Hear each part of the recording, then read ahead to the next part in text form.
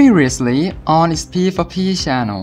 It's P since when did you become a PNG All tuber? adventure plans now have Tangler packet unlock cost. Sun cost. As for Gold Leaf, it now costs 80 sun. Nightcap with a new design.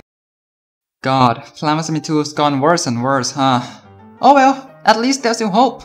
That's right, mods. We have mods, ton of them. Especially outdoors, yeah, play outdoors. No, we aren't talking about mods today. So let's leave that for another day for now. Today, I'll be talking about a fan game, and it's called Plants vs Zombies 2 The Void.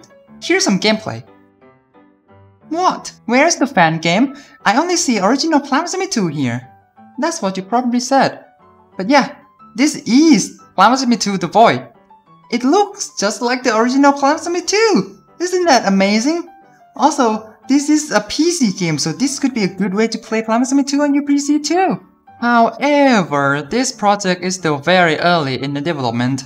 There's only 3 worlds so far, and obviously incompatible with the original Plasma 2, so you can't play mods on it. Although, you can make mods for it. I'll talk more about that in a bit. But hey, don't let that distract you from trying out this cool game. Even though the color tints for plant food and chill effect are off, Almanac Node Store had yet to be implemented. There's a whole screen full of unclickable buttons. Half the game takes us to placeholder, some available plants are still placeholder, most plants are lacking plant food abilities, exclusive minigames aren't here for now, some was lacking zombie collision and rock attack. It's still got some cool stuff. Firstly, they've got this cool minigame called Shooting. It looks just like Plasma 2 Chinese version all by oneself minigame, but there are major differences. 1. You'll be controlling up to 3 plants in this minigame, one at a time. You switch control by clicking on the plant. 2. You can move plants in any direction. You might not think this matters until you realize that there's a close range plant here too. 3. Defeating zombies drops sun, and it's your choice how to spend it.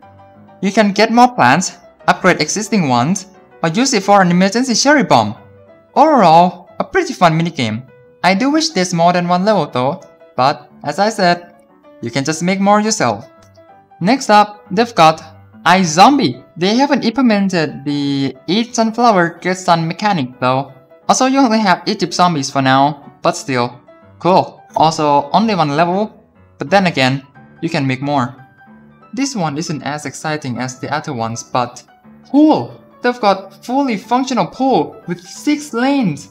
You will never be able to get this in original Plasma 2, even with mods. And lastly, this is the part where I will talk about the customization of the game, which means it's modding time. Also, I'll assume that you know some basics of Plasma 2 modding here because I don't want to over-explain and make this video too long. Alright, there are 2 test levels that shows the customizability of the game. The first one shows that you can change the stat of zombies on the fly. And when you look at the code, you can see that you can make changes to specific zombies. So you can have basics with various size and HP without making tons of custom zombies. Although you do lose the ability to easily use one custom zombie multiple times, as you have to copy the stats over and over again instead. The second test level shows that you can change the stat of plants on the fly, as you can preset plants with different stats, even on the same level. So you can have pea pot, that shield, and butter, just with a few lines of code. But now I think it's time to point out the obvious.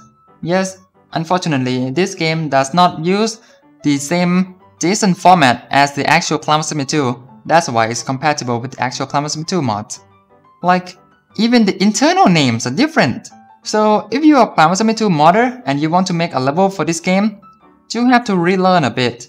Oh, and there's no set spawns, you can only do escalation. But at least you can set spawn points for each wave, so it's not all that bad, maybe? Although, if you still want to try making levels, all the level files are stored as JSON in the game's folder, so you can easily refer, edit, and replace the files without any external tools. Like, look at this.